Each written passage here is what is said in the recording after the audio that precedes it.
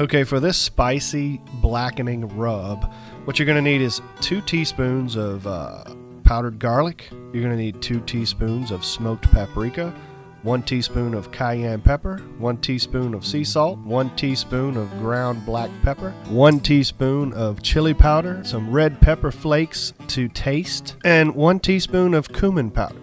All right, now you've got your blackening seasoning mix created. Now you want to get the codfish and rinse it off well. Cod is a very stinky fish, so you're going to appreciate rinsing that off before you put that blackening seasoning on. It may stink, but it tastes really good. Generously coat your fillets on both sides, and once you're done with that, you'll be ready to take it outside and get that FireDisc lit up.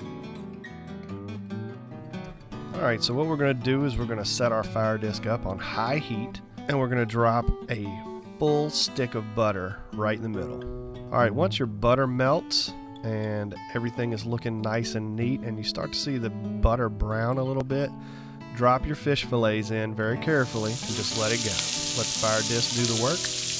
Be about 2 to 3 minutes, maybe 4 minutes per side. You just want a nice crust of that seasoning mix that you made earlier to blacken that fish.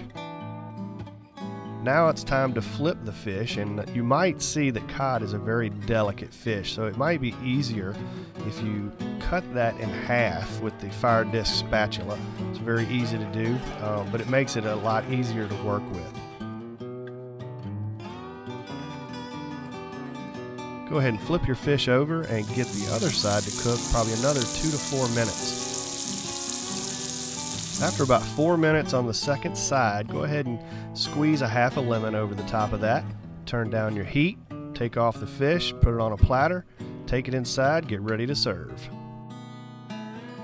Just before serving, you can put a little bit more lemon on that cod, and then you'll probably want about, 2 tablespoons of parsley on top, and it just looks gorgeous. Your guests are going to love it. And there you have it, blackened cod on the FireDisc Cooker.